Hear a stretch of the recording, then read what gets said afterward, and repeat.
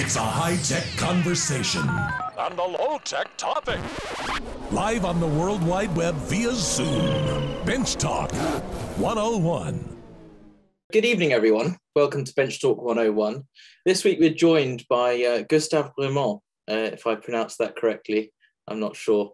So Gustave's a carpenter in France, and he specialises or mostly does hand tool woodworking, one or the other. I probably won't do this introduction too much justice, so I'm going to hand over to Gustave and give him a chance to introduce himself with better justice, I guess, to it. Over to you, Gustave. Well, hello. So yeah, I'm Gustave. So yeah, as Shenrik said, so yeah, I'm a hand tool woodworker, mostly timber framer, and yeah, mostly specialized more and more into a part of experimental archaeology, but also doing our experimental archaeology, I've realized that most of those hand tools are very, very efficient. So once you get used to them properly, well, you can use them just as fast as power tools on a job site. So doing experimental archaeology gives me the opportunity to work mostly by hand on modern everyday job sites to make any kind of building and construction work. So for hand tool woodworking in framing, the most important tool that I'm going to use, and it's the one I'm going to talk about tonight, is the axe. So the axe, like we were just saying before the talk started, is one of humanity's first tool. It really evolved from stone axe, which come different kind of stone polish axe, like this one, a flint axe. Then we go to bronze age, where we arrived at bronze tools and axes. And I'm going to get now to screen share so I can show you some pictures. So we have bronze axes. They come in way different, same pattern and style. Here, normally, you should be able to see a bronze axe. This one is in Scotland, Dunfermline Museum, which you want to go. They have a very great collection of bronze axes. That's middle Bronze Age, roughly period. Quite a heavy one, which is about 10 centimeters long, or like 4 inches for the word people speaking in inches. And this one is a bit less than 500 grams. So yeah, bronze. And then when we get to the Bronze Age finished, we got to some steel tools. Well, iron tools first, then steel tools. And then we get to have a lot of evolution from steel and iron tools that were basically the same pattern as iron axe or bronze axe. And then they started developing the axe that we know today, with different ways of attaching the handles to the axe, which is different ways of attaching, different ways of attaching the handle to the axe, and then developing the shapes, geometries, edge lengths, and everything through times. So yeah, axes, they come in different weights, size. I'm just gonna do a very quick explanation of how I'm going to call each part of an axe. So if I take this one, we have the edge. The edge has its own bevel geometry. Then we have I'm going to call the color of the axe, which is the distance from the edge to the handle. Then we have the profile of the axe, which is the shape of this way. It's going to have some influence on the usage of the axe and how you're going to use it. Then you have, well, the handling method, the way to attach the handle to the axe. Here on this one, we have a socket axe, which is basically a hollow tube that's tapered, and the axe is only fitted with friction. The handle is fitted with friction. We have also some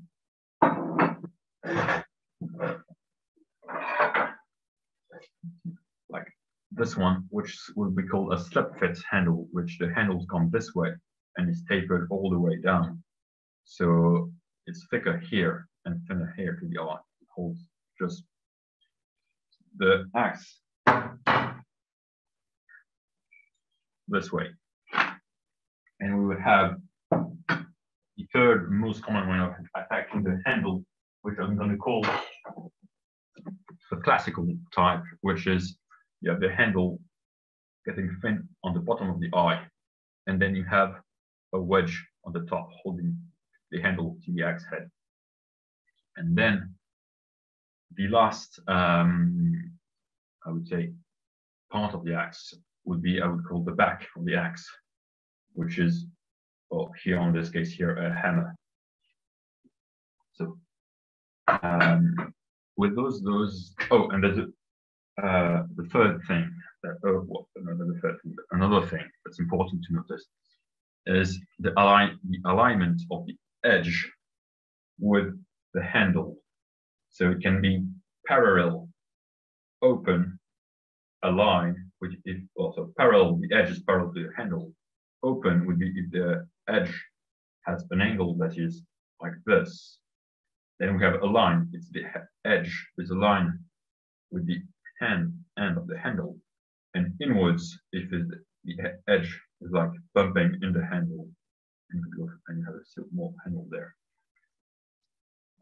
That would be the principal characteristic you could see on an axe, and that's going to say how we're going to use it on different tasks and work, and also depending on personal preference. Because, well, the axe, until the Industrial Revolution, was mostly made only by a toolsmith making the axe for the user. So every axe or tool, any woodworking tool, will be basically custom fit for the user. So someone my size and my weight and my edge wouldn't be using the same axe than someone taller, smaller, heavier, or like skinnier or anything like this. So that's why we have also that wide variety of shape and patterns in axes. Maybe here most of you are used to use axes, maybe, I don't know, for carving spoons or for like blank making before making chairs or like small things. But the axe, I would compare it, like I say, it's my primary tool when working in my everyday job. And I could really, for me, the only modern tools that I could compare it to would be a chainsaw. The axe is really a tool in which, once you get used to it, you can go from the tree to the complete finished house, no problem, doing every task only with your axe, basically. So for the explanation, back to the screen share. So in many of the projects I've been able to make, I have been able to make, how can I get up there? This building here. So here, this building that was made, so it's 3 meters by 6 in sweet chestnut. And the only tool that was used to make that complete building is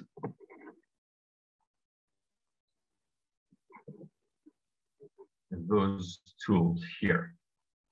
So on that construction, I was teaching someone. So basically, we both had a chisel each. We had an auger, so we had here 2 diameters of auger, and we both decided to just, because we weren't just trying to be minimalistic, just to have each 2 axes, which is more a forestry axe and a carpentry axe. So those are my 2 axes, my forestry every task axe and my more precise carpentry axe, or like timber framing axe, plus some like basic levels, or could have been a plumb bowl, tracing material, so a pencil or chalk or anything else, calipers, a tape because we were lazy and we don't want to use a stick, and just some strings basically. So with those very basic tools, we were able to make a complete house. So from the tree felling, of course, which is the axe you mine for felling, but also well hewing. So I don't know how many all of you here watching are used to hewing, but basically hewing is going from a tree of a log to a finished beam that's going to be used in construction most of the time. So back to sharing screen. So hewing, here we have an example of like extremely straight and clean hewing that I had to make for a job site in Czech Republic. So you get from the log that you can see on the side, you make notches on the log roughly every, I have some photos of this somewhere imaging. Not here, but you make some notches and then you just come with your axe and clean the face to have straight or curve depending on your need beam that you can use in your construction site. So that's one thing. Members for your construction parts. One other thing that can be used, sometimes you'll need smaller lumber for your construction, and then you can use with the axe, saying make some small wedges and do some splitting. Here is some splitting of well, oak to make 3 inches by 2 inches parts that could be used, for example, for rafters. Here they were used for a crane, a wooden crane, where we need smaller lumbers. Same, the axe can also be very useful for these parts. After there's all the tracing part, which is not real axe work, directly axe work related. But as you can see, you need to, if you want to work only with an axe, you'll need to choose a joinery you're going to make. And here there's one incredible joint to make with an axe. It's a dovetail. The dovetail, you can make male and female parts of the dovetail only with an axe. So for example, here we have an example of a sliding dovetail made with an axe. In the making process, I haven't got a photo where I have removed this bulk in the middle, but basically you just cut or chop out the dovetail with an axe. I can come afterwards if you want, maybe if you want very precise details on how the process to chop a dovetail or a tenon with an axe to a straight line. Afterwards, maybe more in the question room, if someone's interested, just tell me and I'll take the time to explain this. So yeah, you can make sliding dovetails like here, but also here are more typical dovetails, or here tenon. So we can go more this way so you have a better view of it. There, so dovetail tenons can be made easily only with an axe. Here on the side, in the middle side, the dovetail, middle dovetail, just with an axe. And here, for example, this building was only made with axes, chisel, and auger, and quibbles, because we wanted to have fun with quibbles on this one. So yeah, you can really make complex structures just with that tool, no problem. I would say one of his limits would be sometimes when you have a very steep angle that you can't really clean in. The use of an axe, and that's come also with different shapes and patterns. Well, you have the mortise parts question for the axe, and for that part you have what's called a mortising axe, which here's the mortising axe, which is basically an axe with a very small edge. That's here you can use. Here was made to dig out, rough out, a pivoting point for a crane. So you can really chop it out, and a lot faster, since you're basically, once you're used to work with an axe, you hit between 1 to 2 hits per second So that's quite fast. So you can chop out joinery a lot faster than you could do with a chisel, for example. Another use of the mortising axe would be, for example, here on this one. That's for a pole lathe, where you have like a long through mortise. You can chop the mortise with that axe, no problem. So you have a lot of limits when it's come to option to make joinery with an axe. Then, so yeah, so like I was saying, so you could go to very fine detail work, and then get to, like, I would say, just making dovetails, tenon hewing, mortise, still quite basic joinery, and used mostly on framing, so where you could get some quite coarse results and more or less precise. But you can also get, like, for example, here, that's plank making for chests. So you split your log to prepare for some plank, and then you hew exactly like you would hew a bigger log to make a big beam for timber framing. You could hew those small planks, and like even here, make angled planks. Let that planks come at the bottom of a chest to hold the bottom of the chest, so you don't have like a groove on the side of the chest to hold the bottom of it. Same here. Well, here on this part here, for this plank, it's just making tongue and groove joinery. So to make the groove, you could do it with an axe if your planks are thick enough. Otherwise, usually in medieval period, you would mostly do it with a racing knife.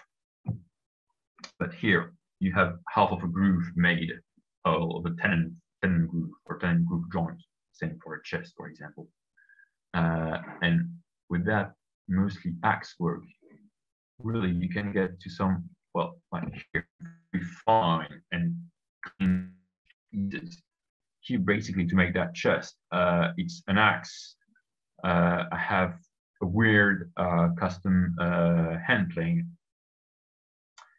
and brace and bits to make some holes, and that's it. You don't need any chisel or any other things. You could use chisel if you want to, because that's quite a basic tool, but you can get easily without it once you get used to use the axe. So one of the photo to explain this. So yeah, some other weird things being able, like, to make gutters with axes without using an adze, because the adze, well, I don't like the adze, so I don't want to use it. So use an axe instead. It's always a lot better and nicer. And here, like saying, making some like hidden dovetails. Same, only with the axe. So I would say the key thing to be able to use the axe for everyday work is to be able to, you need to think your building in a different way. You need to eliminate as much as possible all the joinery that's going to be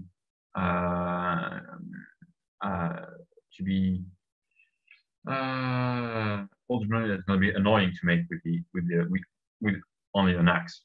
Once you get rid of those, well, just like playtime all the time, basically. So I'm going to speak briefly now, because, well, I don't have it all night. Now that I've shown you basically what can be done with an axe, what's different shape and geometry and edge sharpening that can be interesting with an axe. So I'm going to start with something very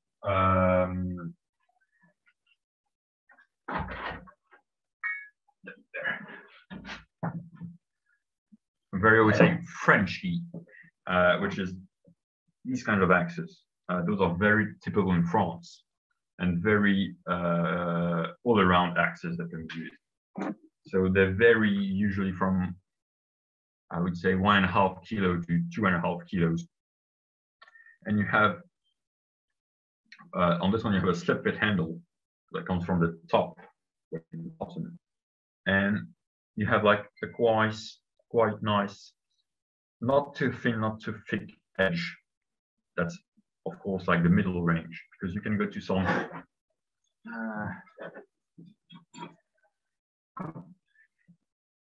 extremely thin axes, and you can also go to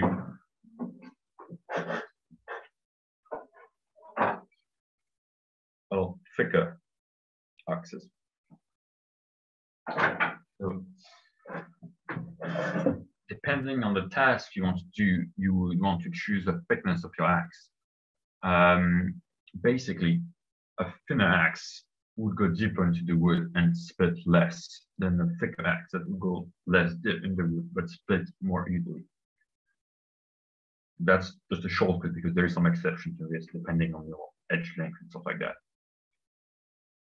But also the big advantage you have on a thin axe is you can get to a wider edge length with the same weight, that's something that was very well known in the Medieval period. I'm going to get an example.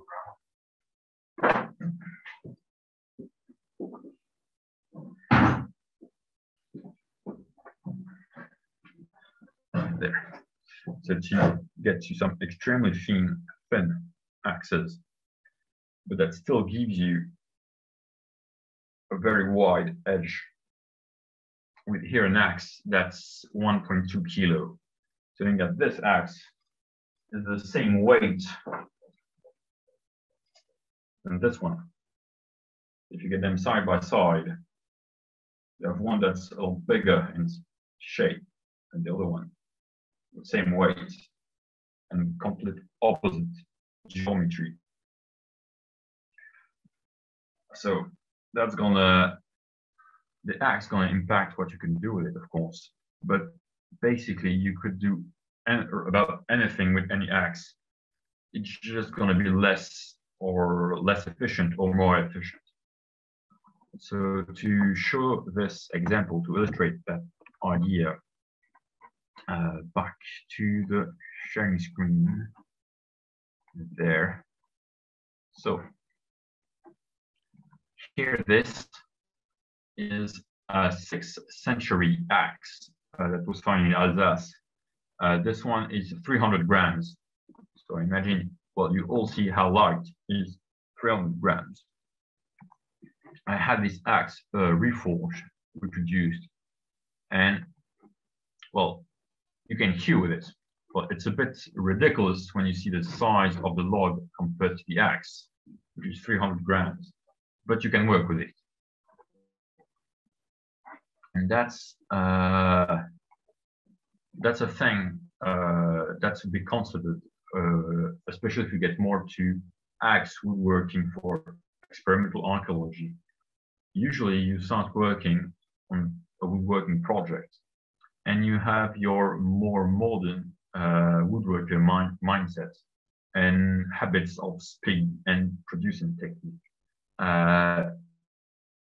The thing is, like, you have to realize that someone in the Stone Age cutting a tree with those stone axes, they don't know that these can exist. They can't even think about it, and they don't even imagine there can be a chainsaw. So for them, this is the most high-tech tool they can have. And so with this, they're going to do everything, and considering it's normal to take half a day to fell down a tree.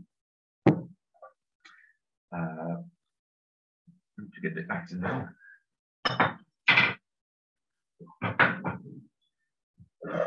So yeah, the thickness of the axe is going to play in the usage, of course. And then you have the edge length. So if you go from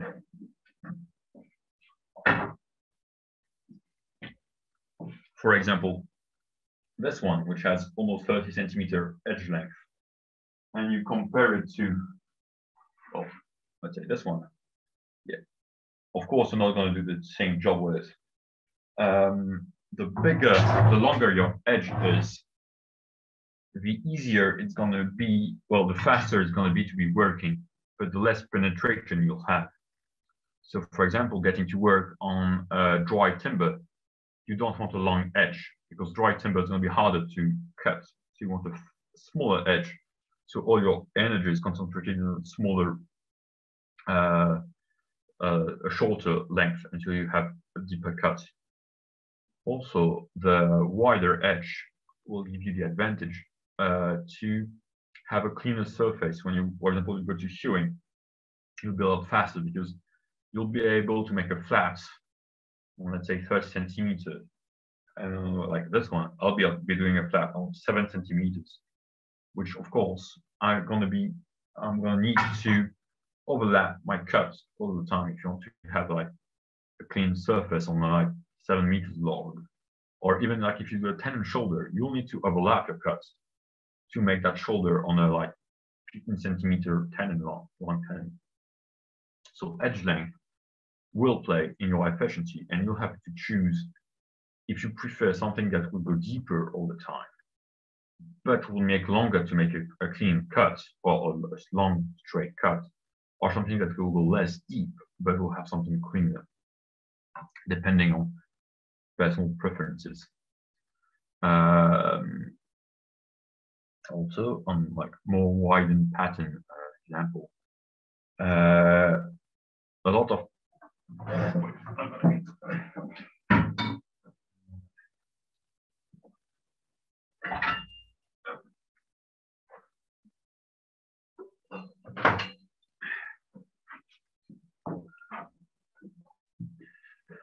here we have an American pattern felling axe, but don't worry, it's French and not American. It's an American pattern French axe.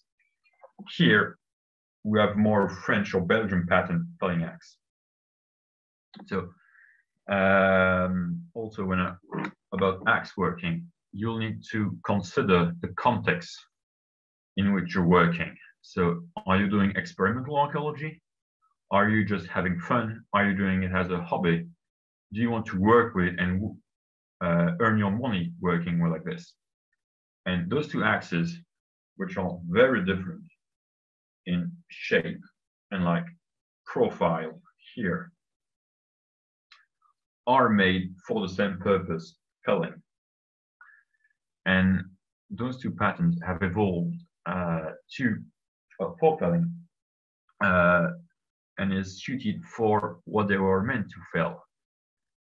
The American pattern is a pattern that's very well balanced. You have usually quite a lot of meat on the back of the axe. The edge, the color is very short. So you have a very good edge control on the axe. The edge is easy to control. And the American Northern America developed that pattern suited for their use of wood and felling. They have basically, when they arrived, when the New World was discovered, they had an infinite quantity of wood. They didn't have to worry about wood waste. So they've developed this pattern. And when you see all photos of felling in the Northern America, you'll see they're felling quite high from the ground, having the axe coming horizontal and then from the top make the notch. And they're making like wide knots, wide notches for felling. This pattern that was developed in Europe has the idea that we don't have that much forest, less forest than what they have in America.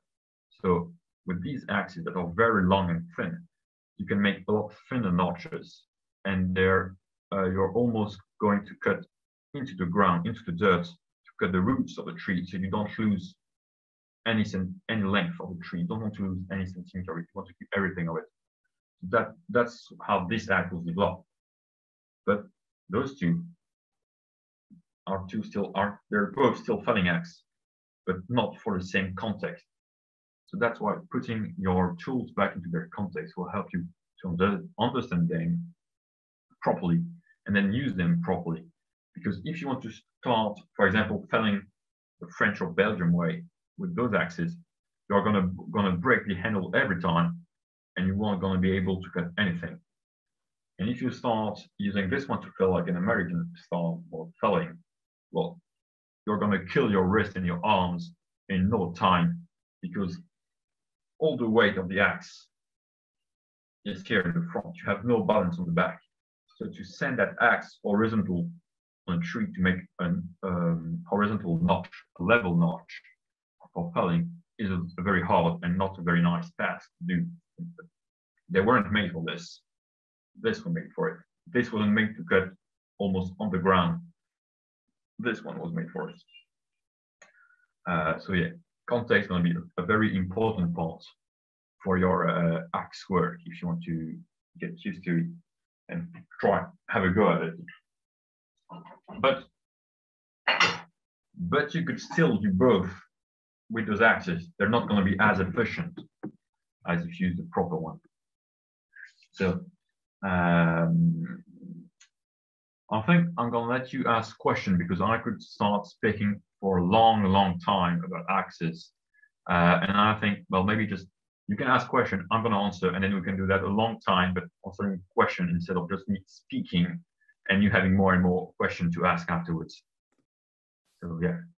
Thank you very much, Gustave, for a brilliant talk. I think you've had all our attention just drawn right to you. We haven't had anyone really talk about axes in detail. I think we had Rusty talk about his a little bit about hewing when he came back from his last trip to France, where I believe you met. Yeah. I think we've got quite a few new people today who've joined us. So if you haven't joined us before, if you want to ask Gustave a question, if you put your name in the chat, I'll ask you to unmute when it's your turn to ask a question. Now, I think, if I see correctly, Rusty, you managed to find your way into the list first. So over to you, Rusty. I need to unmute. Okay. So I have 74 questions, but I'm going to narrow it down to 3. That's nice. And yeah. So the first one, you didn't talk about single bevel versus double bevel. Yeah, because single bevels are crap. I'm sorry, single bevel of what? Are crap. Don't use them. So hold on, isn't the baby single bevel? No, the baby is double bevel. Okay, all right. Well, no, so but yeah, most of the hewn axes will be single bevel. Well, yes and no. Single bevel axes, they've developed, like, I'm going to start here purely just to shorten the spectrum, because otherwise it's going to be too far. For France, basically, single bevel hewing axe appeared in the 17th century. Before, it's only double bevel axe. Before, you have those kind of axes. So that's this one is a reproduction from Czech Republic from a 13th century axe. And those, well, although it's very thin, it still has 2 bevel. And when you start, well, there is right now sadly there isn't a lot of archaeological work on those single versus double bevel. But from my experience and from what you see from findings in archaeological findings, and when you look at the trace on buildings, most of the trace that I see that before the 17th century are mostly double bevel axes.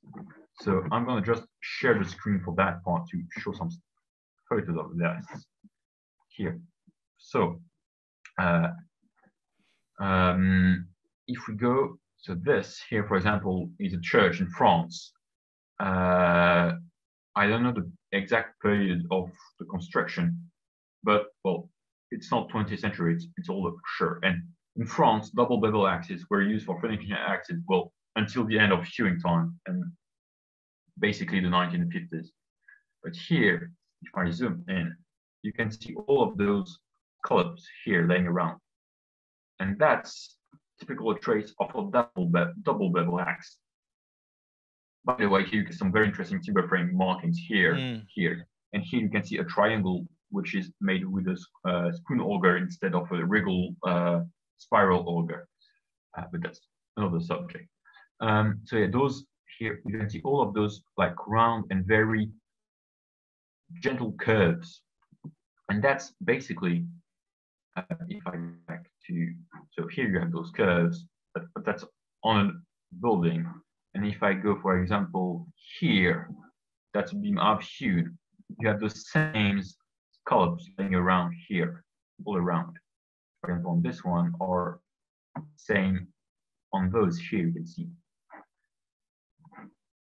And basically, there, so you can see me again. Think of, when we get a single bevel axe out. We don't need that. So basically, think of your axe as a chisel. So if you have a chisel, it's flat on one side, a bevel on the other. That's as a one bevel axe. When you're chopping with your chisel, if you go bevel down, your chisel go in and then out. If you go bevel, if you go bevel up, your chisel will just go and stick down. Okay. When you're pairing with your chisel, saying you go bevel down and you make a very nice flat, but you can also pair with a bevel down and then you just like more rounded movements. So those scallop with the axe, it's a double bevel. So because it's like bevel down with your chisel, your bevel's coming in and out with the bevel. If you flip, if you have one bevel axe and you have that bevel, it would be like that chisel going straight down and having a lot straighter lines instead of those curved scallops going around. So that's how you can distinguish markings. There is some exception. You can have one bevel axe doing those scallops, and you can have those two bevel axe doing some very straight lines like a single bevel. That's also depending on edge geometry, angles, and stuff like that. But basically, that's it. But also the edge on a single bevel axe is not going to be straight like on a double bevel axe, right? It usually is concave on the no bevel side. So I'm going to take an extreme example here. So that's a single bevel Swedish shearing axe. So you can, yep, you can see one bevel. So on this side, the edge on a single bevel doesn't really matter its shape. What's going to matter is, of course, exactly like you said, I don't have any straight edge laying around, but it's the flat side. You want to have the flat side is slightly curved. You can't see so that the corners don't dig in as you hear. Yeah, that's it. So the more curves you're going to have, the easier it's going to hew, and you could do curved timbers. The straighter it's going to use, the harder it's going to use. But you're still going with the bevel on your log down. So you're going to make view from the top of the log. You're going to have those circle from this angle here. But your cut, they're still going to be biting into the log like with your chisel. In the double bevel, you have from the top the curved shape from the top will be matching. From the top, the curve with the double will be matching the edge of the axe. And from the side, it's going to be going out instead of biting like with your chisel. And so the advantage of single versus double bevel, it's personal preference, but basically with a double bevel, it's easier to forge and a lot more versatile. A single bevel, you can only use it one-sided. Double bevel, you can turn around, use it for more multiple tasks. I'm glad to hear that. So my second question is about the Gideon project. You have to say a few words about this. You worked there for a year and a half, right? Yeah, that's it. What was that like? What was involved? You living on the premises? Are you living the life of 13th century? No. You're an employee there. So you go there, you do your normal hours, and then you go back to your home and do your life. So basically, I work there, I go back to my home, do more carpentry, sleep, wake up, go there, and then again every day, basically. That's for me. So you're time traveling between the 21st century and 13th century. It's quite tiring. You get used to it, but it can be quite tiring sometimes. So it's a very interesting project where for those who don't know, in France, the making of a 13th century castle using mostly 13th century technique. And that's where I'm going to get picky, and that's why I'm not working there anymore. Because for me, they weren't going far enough into the experimental part of it. They were too much just scratching the surface of something and then stopping, because otherwise they're going to just go so far off. And so 20 years ago when they started, they've done a lot of research and they're huge work. But now they're a bit too much just sitting on what they've already done instead of continuing searching. And I've arrived there. I've been given the task of managing the timber framing part. And the thing, like, all the team there, like the workers are great and really want to work. But the management there, they're slowly driving more toward touristic part than the archaeological part, which is not suited for me. But still a very great project with a lot of things. And it's a great way to have a first glance of what's medieval working, basically. But experimental archaeology, well, I was the only one trying to have a 13th century axe on a 13th century project. So basically that's why I stopped. Okay, well, the last question is a little bit of a joke, and I think that I thought we were playing a joke on you, but I think at the end you were playing a joke on me. So when you came to Amboise, Paul told me that you only talk about axes, and in fact he gave me a challenge to find a subject that you can talk about that's not going to involve an axe. Yeah, I do cut cakes with axes, if that's a question. That's exactly where I was going. So I asked you if in France people do get a birthday cake if you have this tradition, and your response was yes, but you can't cut it with an axe. It doesn't work. I tried. Yeah. So the joke was on me, indeed. Yeah, but the good thing to know is, well, it depends on the axe, because when I've tried to cut cakes with axes, I had quite an intermediate geometry axis, and it's basically squishing the cake instead of cutting it properly. But if you go with a proper... But now you have the right axe for it. I'm sure you can cut the cake quite nicely with it, because to cut vegetables, it's great, and to cut pizza, like you've seen. Yeah, no, I remember. The last night. Yeah. Okay, I'll stop here, Gustave. We'll talk soon. I'm hoping to be there in July. Thank you so much for taking the time to talk to us. Cheers, Rusty. That was brilliant. You've left me chuckling there. Okay, so Matthias is making his way back to being the first person to ask a question. He's number 2 this week. Over to you, Matthias. Thank you, and thank you very much, Gustave. That was fascinating, absolutely fascinating. A couple of questions. The first one on the experimental side of things. Have you had a chance ever to try doing work with a replica Bronze Age axe? Well, that's why I've got to, Dunfrey Museum and other parts to have some measurement taken, because I'm planning on having a Bronze Age produced, I hope quite soon, and then be able to try it out. But haven't tried it. I've tried stone, those kinds of stone axes. Yes. Different type of iron and steel axes, but not the bronze yet. Okay, but how do you expect the bronze to be? I mean, the layman's view would sort of be, isn't that a slightly softer metal than iron? I think I'm going to be quite surprised because, like I said, you need to get back to the mindset that that's the best thing they have. Yes. And I've been able to work with axes that have lost their temper, and so we're very soft already. You just go very slow and try to avoid knots. Right. And have green timber, and then works quite well. And bronze, basically, you don't sharpen bronze tools with a stone like you do a heart. Right. You hammer it like you do a scythe. Okay. To harden the edge, and you like to basically squish the molecules each other to have that edge. So okay. I think I'm going to be quite surprised. And basically also, same on getting on the mindset. Like I've shown a picture of me hewn timbers with about 6th century axe, very tiny axe.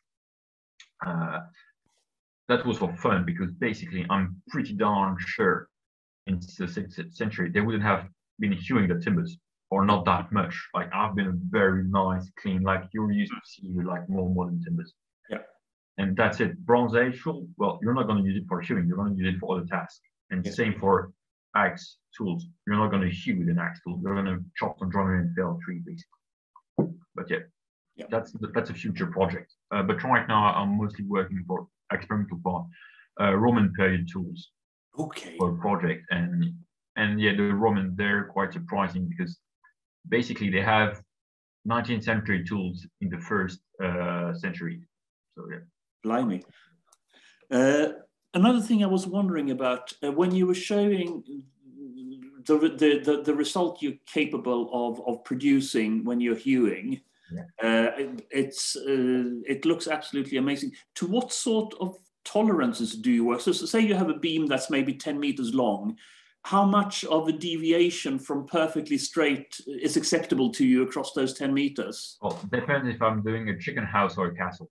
Of course. But sort of in general. So I'm going to show you just because to something rough is basically, I would say, easy. And I'm going to get back to screen sharing there.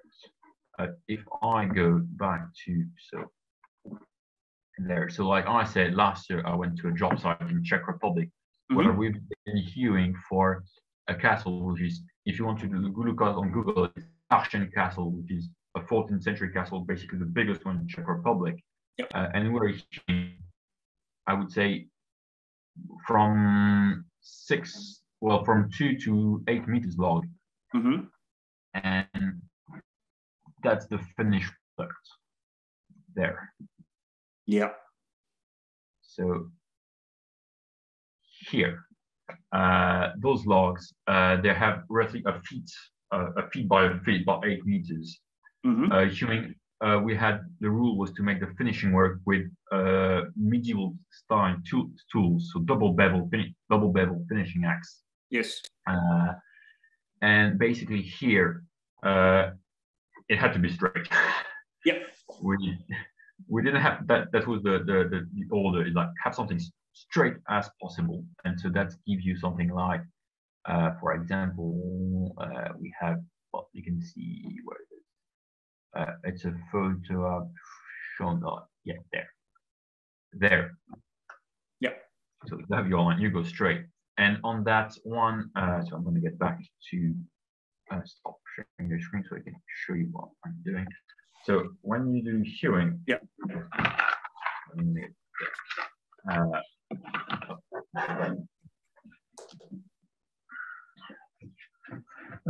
so when you're hewing, you have, I would say, your imaginary finished timber head. Yeah.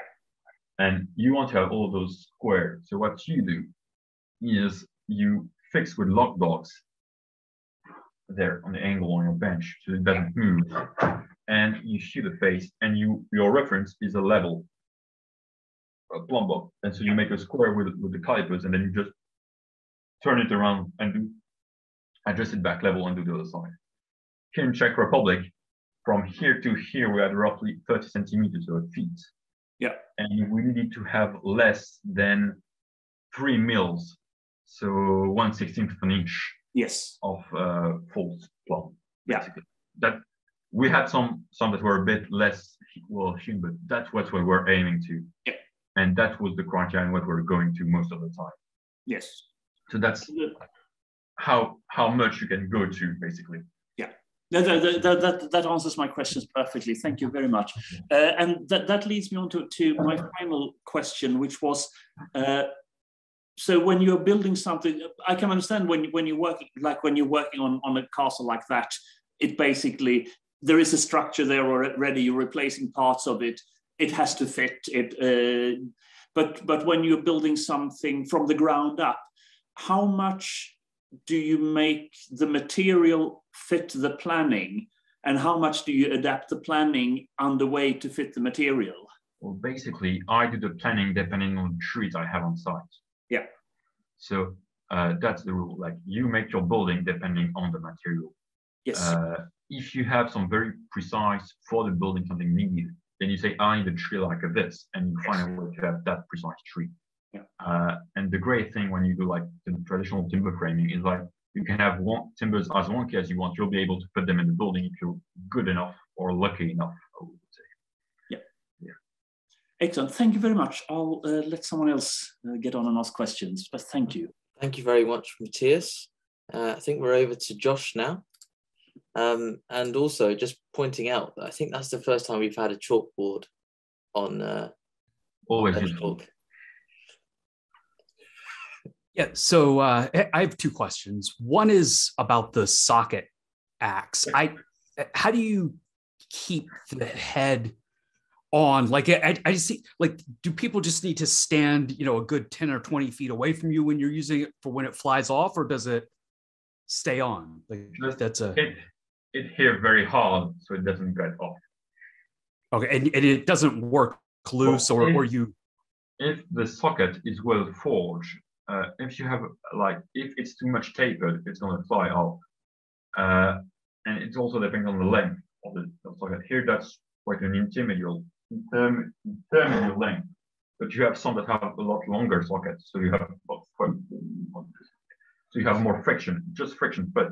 And so if, for example, if in the forging process they have a bump in the socket, then that handle is going to come loose off easier.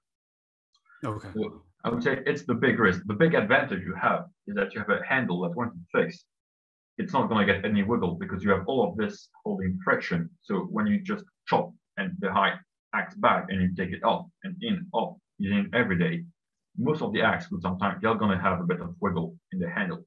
With this one, if it gets unwiggled, you just hit harder back there. It goes further in the socket and just hold back together very well. That's okay. one in many of the big advantage of a socket axe. Okay. I guess the other question is you're hewing with a double bevel axe, but all of the profiles are very thin. Like if I look at the Kent pattern single bevel that's really common here, it's still a thicker profile, I think, than your double bevel. And I wonder if, like, you could do some hewing, but I'm going to get some. I've hewn some log with this one, which is like big triangle. Okay. Yeah. And works no big deal. It's just that, like I said, those two are the same weight. Well, with this one, I have a 10 centimeter edge. This one, I have a 20 centimeter edge. And also, the big difference you have with a single and double bevel axe is, well, back to the troll. There. So, when you're hewing, basically, you're aiming to have this side plumb. So, with the single bevel axe, you have your axe, the bevel like here, and the handle usually is crooked on the side, so it doesn't hit your fingers. With this double bevel axe, you have that bevel here. I know you can't see it here. So you have your double bevel here. There, I would say an extreme bevel just for the sake of the argument. Yeah. And then you have your edge here and your eye here. So if the color, the distance from the eye to the edge is quite short, you don't have the space, if that's the face of the log, to have your hands off so you don't bump your hands in the log. So the longer you have, the biggest you can hew with it. So that's why, for example, some traditional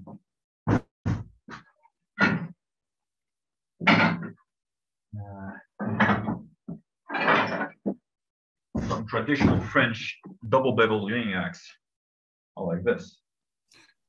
They're very far off, so you can get your hand. And well, they have to be some are quite still thick, and they're quite heavy duty axe. Okay. And there's no it seems with the angle you have to come at with a very thin profile, there'd be, if you don't know what you're doing, like, not you, but if I were doing that, I would be worried about bending the head of the axe because it's so thin, and it's that not a problem, or? Well, that's that 13th century axe, which is right, paper thin. That's the one we're using in Czech Republic to do some hewing, those big timbers that you're showing big forces. So those are thin and fragile axe, basically. You're not going to bend it just hitting the wood with it. except if you have like a forge weld problem, then it can bend. Okay. But normally, it shouldn't be a problem. But it would break before it bends. Yeah, basically. Or if it bends, it's that there's a big problem in the overall profile. But like here, but this one, it's thin, and that's also very thin. So like that's scary to use when you start using it. You're gonna think you're gonna break it like this. And we were hewing frozen oak with those, so they were hard stuff, and no problem. Okay. All right, thank you. Thank you very much, Josh. I think we're on to Nevin. Hello, Gustave. Just trying Hello. I watched an interesting video that was produced in the 90s by a guy named Dan Dustin, who used to work up in New Hampshire at the Shaker Village up there. But anyways, he's teaching hewing, and he's actually using an early or an 18th century American or English Anglo-American pattern single bevel axe, but with the bevel turned toward the hewn surface to get those scallop marks on a straight handle. And he made an economic argument, which I just wanted to hear your opinion on, whether it was a cheaper way or an easier way to produce an axe rather than striking two bevels onto it, than to just to forge the body of the blade and just file in simply a single bevel and then stick it on a straight handle. Well, I've seen that video. That's interesting. He's making some interesting points.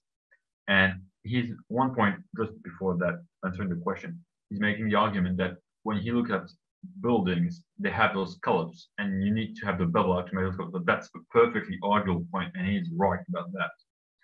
But I've been speaking to different blacksmiths about that, and they're all arguing, Simon, Martin, and all others, that making one bevel axe is a lot harder, because if I go back to,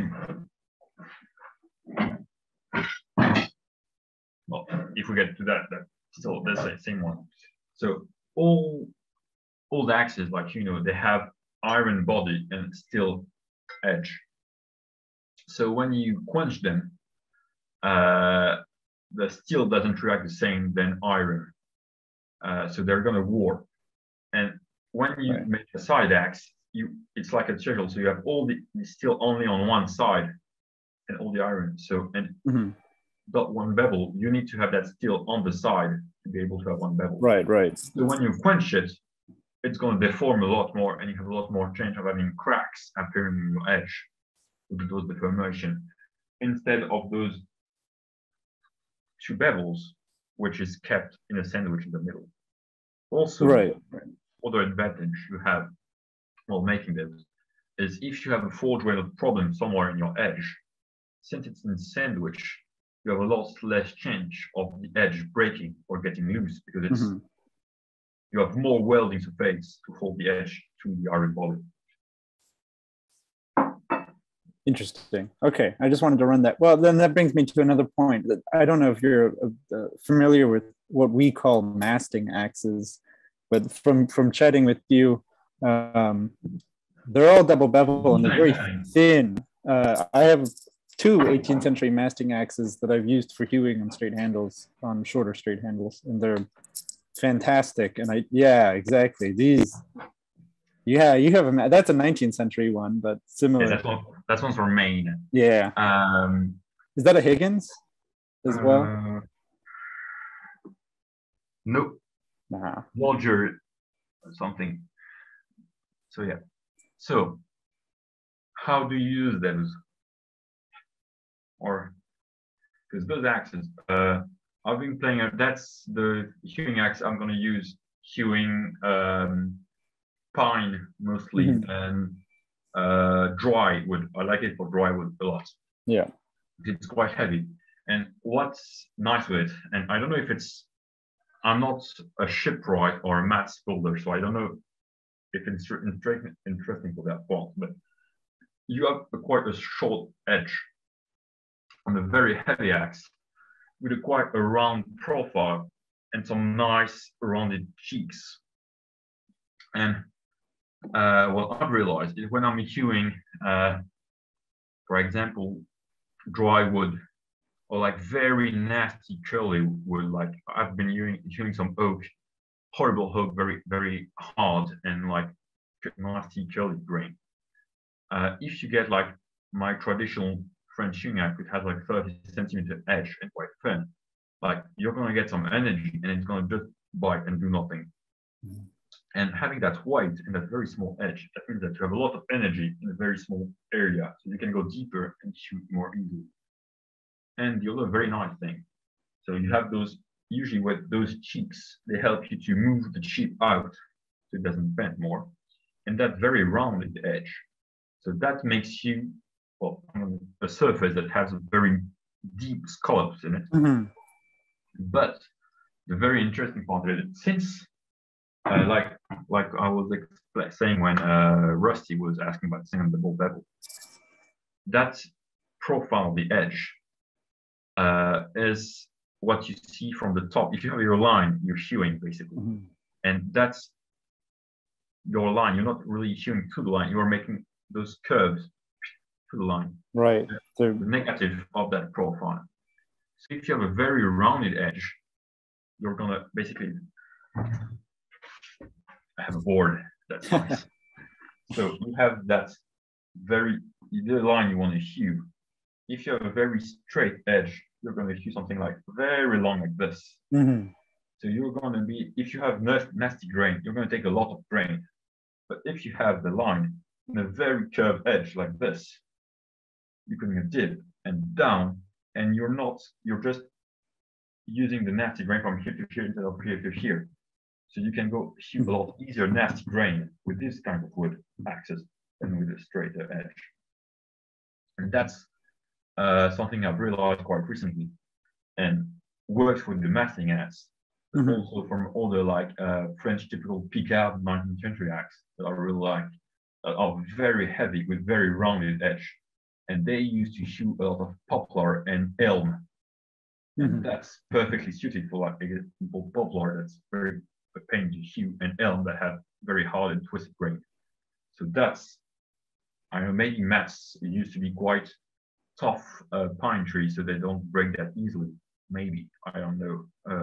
Because I thought they were mostly straight, very clean grain, so they don't twist while drying. But maybe it serves other interest. That's one interesting point with the masting axe.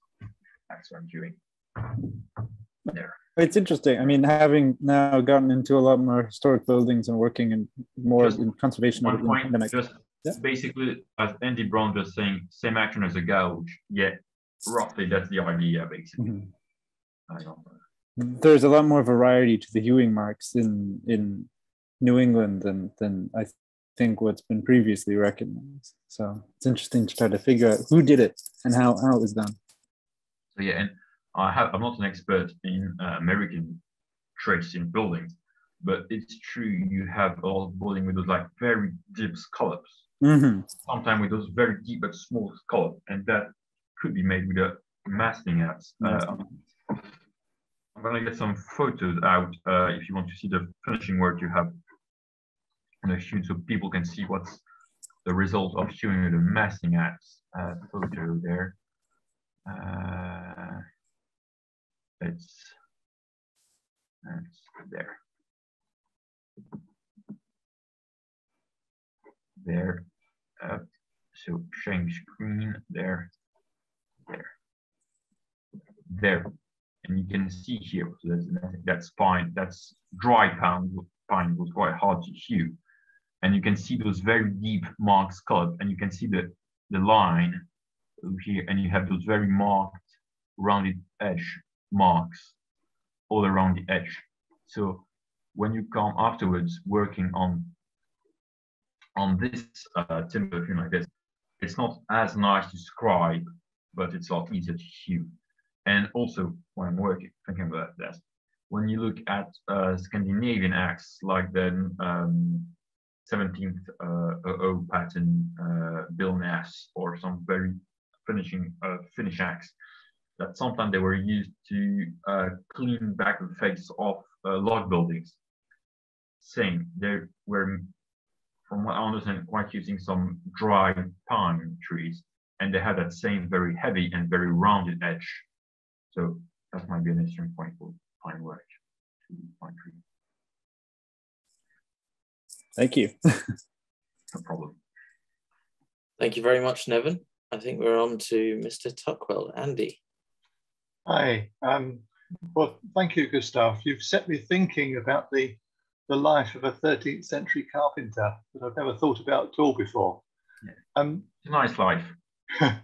I've seen the odd live demonstration of hewing at shows and things, and maybe they're working extra fast to look good, but it makes it look both efficient and a lot of hard work. This is physical labor. And I wonder if anyone's got any sort of research or any idea of just how much work was expected of a 13th century carpenter. Oh. Were they hard at it all day long, or was it hew really hard for half an hour and then stop and mark something out, or think about the next bit and then go at it again? Or what was the life like? Well, we don't have a lot of information on those. No. We have a lot more on the 19th century, for example. I can give you like time, hours per day, and like meters square hewn per day for a carpenter in the 19th century, at least in France, because that's where most of my research are. But hewing is it's a physical job, of course, but I would consider like it's not. If you consider like sport, it's more like climbing or marathon running. It's like just endurance, because you just get the axe that's suited for you. Like I said in Czech, 1.2 kilo finishing axe. You're never gonna find that in modern time axes anywhere. Like if you look at any 19th century finishing axe, they're like 2-3 kilos, a lot heavier, because that also comes with technology in the time and efficiency that change in wants and what objective people want in the time. But just to give you an example, me hewing with 13th century tools, I'm able basically to do a feet, so 30 centimeter by 30 centimeter, or feet by a foot, by 7 meter long per day in oak. With a clean finish, no problem, and do that all day, every day, even the next day without any problem. If I go to some more modern tools, axes like 19th century axes, I can go up to 9 meters a day easily. I'm not doing 10 hours a day at all. So knowing that also in the medieval periods, there was another question already about if I make my buildings, how do I join wood type and building, well, wood shape and building when hewing. And you can see also building style construction have evolved with forests and the tools they had. And like the 13th century building, they have some quite small timbers. Usually it's quite rare on medieval building to something bigger, basically than 15 centimeters by 15 centimeters, so 6 by 6 inches. And so that gives you the opportunity to also have lighter axes, no problem. So yeah, it's not slave work at all. It's just like needed to get your body to it, the right technique, and yeah, just endurance work, and not like heavy. It's not like pet sewing. Pet sewing is a hard job and like a really horrible job. Not as you. I've heard an argument made, and it seems a sensible one to me, that if you compare, say, agricultural tools like bill hooks for harvesting or pruning, there's so many hundreds and thousands of variations of shape, size, weight, balance. It must have been the case that a tiny little difference in the tool could make your working day more productive, less tiring, more efficient, and it mattered. And you'd have to get to a point where you could do a day's work again and again and again, repeatedly, without becoming unfit. Yeah. Yeah. That's for sure. And that's like I was saying exactly. You have to all do it because it's custom fitted to what you want to do. Yeah. Of course, if you have a build again, just using 1 hour a day, half the year, because that's where you're not working, you're agriculture or doing something else. Well, that's okay. If you're into an everyday tool, you're gonna modify it to have it perfectly. For example, if I work in my garden, I don't mind what spade I use. Yeah. If I've got an acre of ground, I would care. Yeah. That's basically. So, for example, this axe is a pattern I've made and I have it forged for me to my specification to use it. So that's my go-to tool. And with this one, I can work all day, every day, from tree to spoon, no problem. And I have a friend of mine who've used it and say, I like it, but not. And so he had a similar one forged. It has basically the same edge length, the same weight, but the socket is a bit shorter. And he has like a steel insert in the back. And it's a bit, the edge is more parallel to the edge. So made by the same blacksmith, same quantity of material, but the usage is a lot different. It's really not the same sensation when you use those two compared to one another. So yeah, that's the small tiny amount can have a lot of influence on your usage, of course. Fascinating. Thank you very much. No problem. Thank you very much, Andy. I think we're on to Jero. There we go.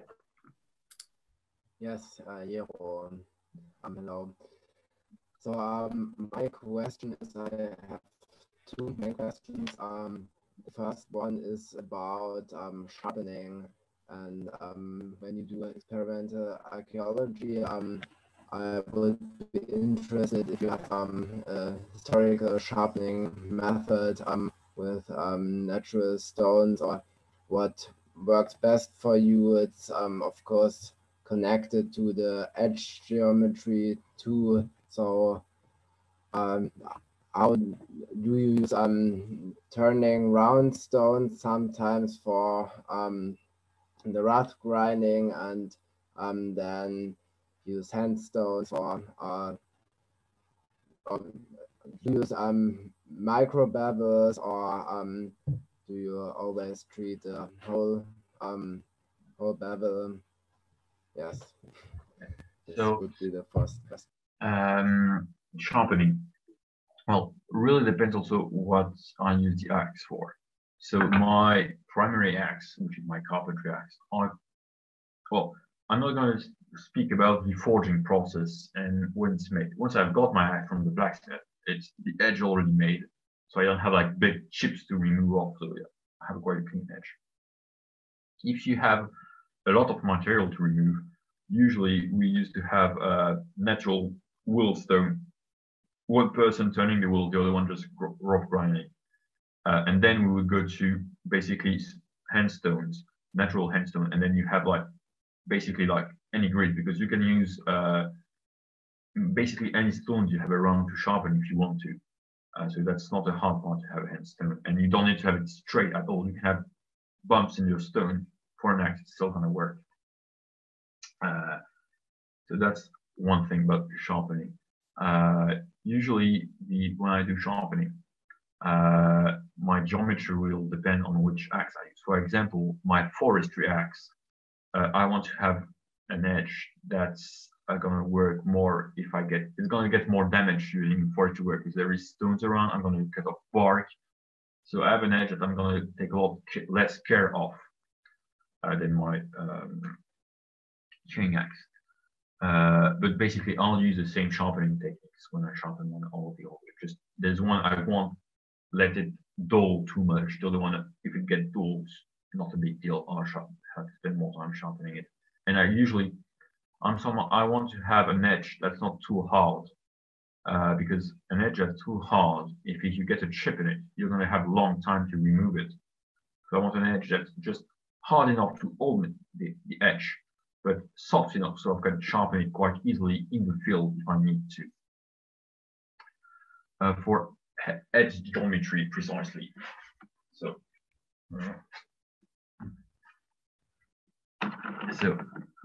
you have, I would say, the most classical edge I have. You would be that you have like a concave edge, you could have a convex edge, you could have perfectly flat, or you could have flat with a secondary bevel, basically. You could go further with some even different detail. For me, for an axe, if you're only carving spoons in a clean workshop, okay, that's fine. But otherwise, no, never. That's too fragile for an axe. This, well, I'm not Japanese, so I'm not going to spend 3 hours a day sharpening my axe before working. So I'm never going to get a perfectly flat sharp edge. This is very interesting if you have, for me, very thin axes and you use it mostly for forestry work, because that gives you the opportunity to have a very thin edge, and with that bevel at the end, to still have the resistance for most of your work. But yeah, nice, but not mine. I prefer a convex one, because if you could imagine this one being just one bevel here and a secondary bevel there, but that angle here will like bumps off when you are sewing or making planes or cleaning. So getting that rounded corner will give you those nice color when hewing and cleaning. So that for me is a lot nicer. So usually I go on convex. So when I do sharpening, I'll start using my stones or belt grinder or anything I want, or files, depending on what I use. I would say, aim for perfectly flat, but I know I'm never going to get that flat because that's a lot of work to get the perfectly flat edge. So it's going to be aiming that flat for that angle, and I know the end of it, I'm not going to bother. It's going to be slightly convex to have that resistance, and that's what I like for most of my work, with basically aiming between 25 to 30-degree angle, depending on the use. So a 27 angle for me is a good middle ground. But also, if we speak about angles, when I was speaking about hewing with double bevel axes, this here, the wider your angle is, the further your hands are going to be from the surface you're going to hew, the thinner your angle. So if you have too much of an angle, it's going to be a lot tiring on your wrist. If you have too thin of an angle, you're going to hit your knuckles. And I find that 25, 27-degree angle gives you the right balance between a good cutting edge that's going to be durable, even if your edge isn't that hard, when it's quite soft still, and still give you the space to have your hands free from the log most of the time, if you have a decent sized collar on your axe. Yeah. That's about it. Yes, thank you. Very interesting. Answered all my question about this. The other question is about what you said about the handle. If it's parallel, open, closed, or aligned, could you further explain this? Which effect each type has? Yeah. It has a lot of things depending on what you want to do. So, for example, I know most of on the American felling and American forestry services, they want to have the axe handle aligned.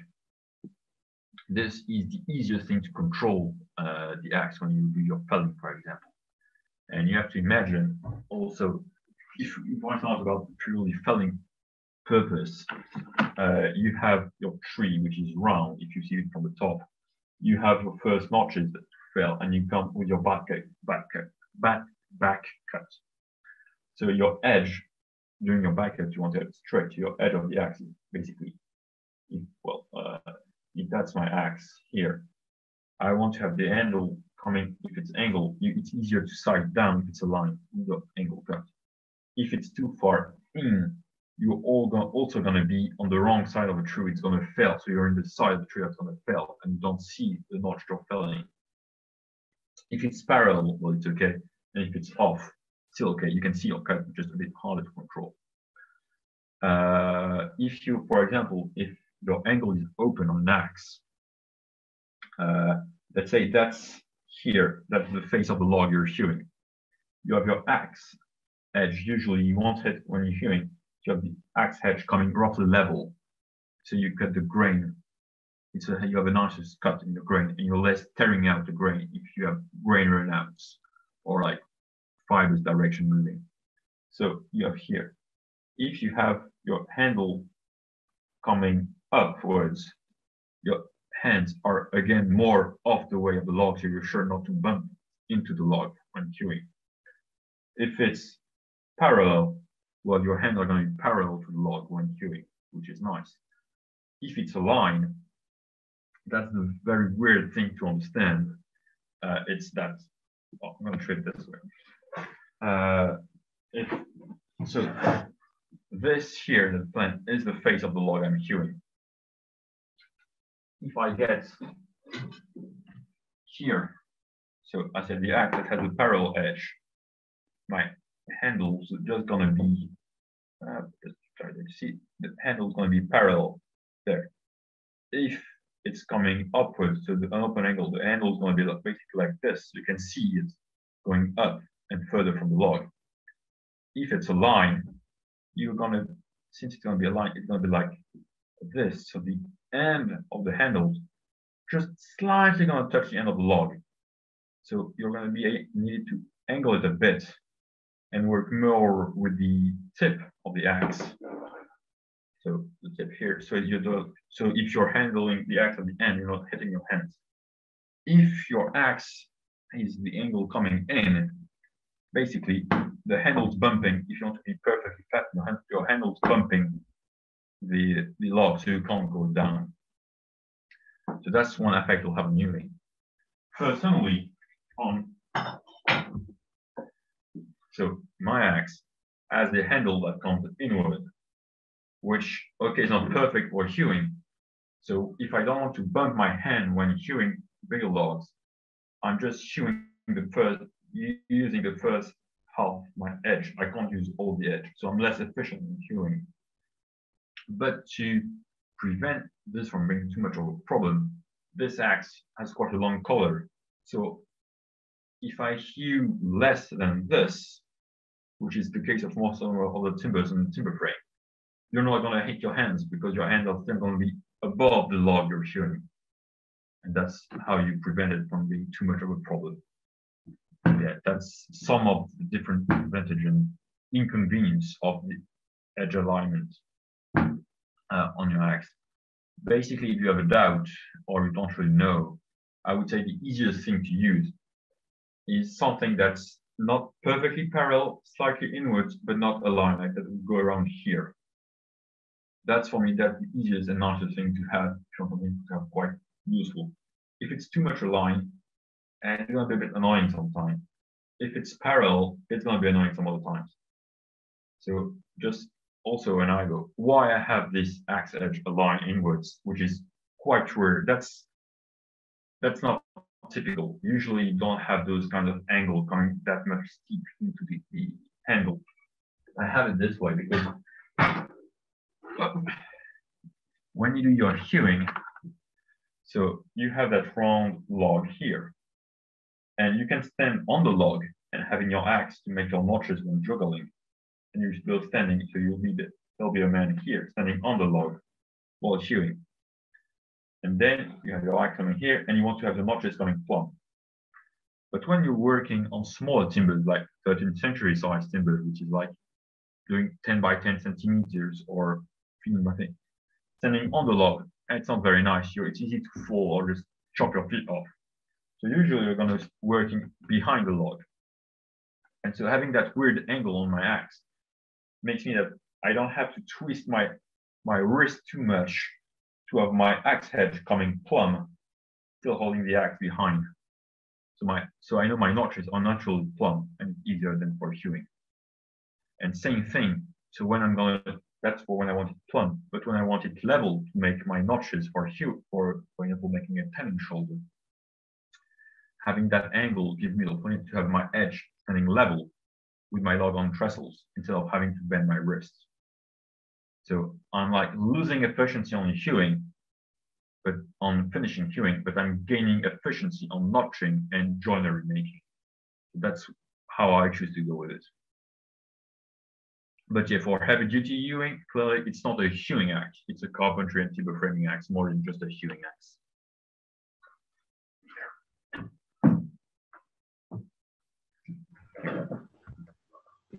Yes, thanks for smaller weapons. Do you use hatches too, or do you always use the long handle?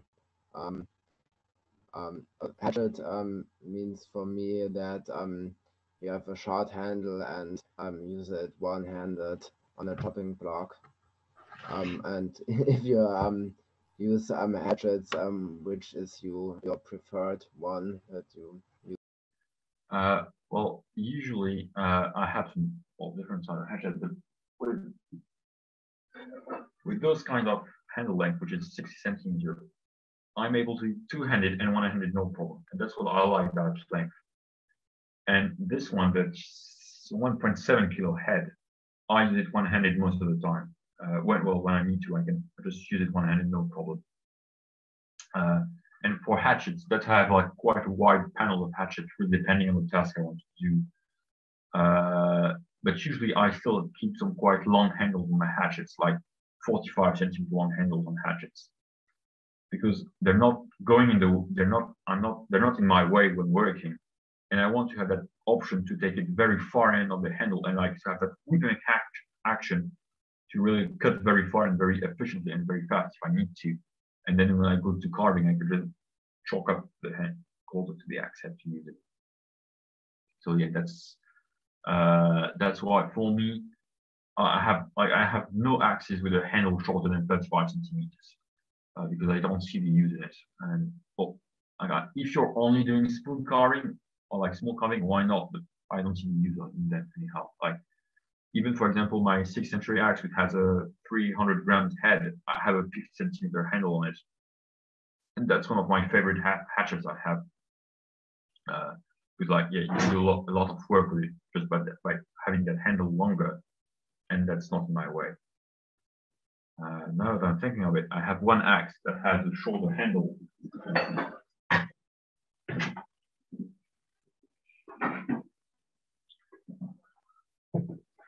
Say the axe I have and I use that has the shortest handle is this one, which is a miner axe, and this one, which has like yeah, roughly 30, 35 handle. Well, that's the typical size of handle you have on miner axes. And that's because you're working in like close quarters and like upside down buildings in small spaces. And that's why you want to have the short handle, because otherwise you can't work. And this one, I use it when I'm doing restoration work and I don't have space to work, but that's only time I use it basically. So yeah.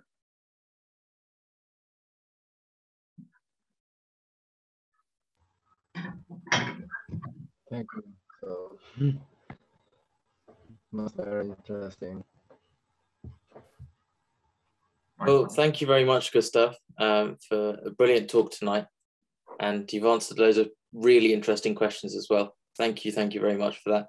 I think this is the time at the end of our talk where we thank our guest speaker, and we also raise a glass to the bench. So thank you, Gustave. Gustave on the bench. Cheers to the bench. On the bench. Yes. Gustave on the bench. Gustave on the bench.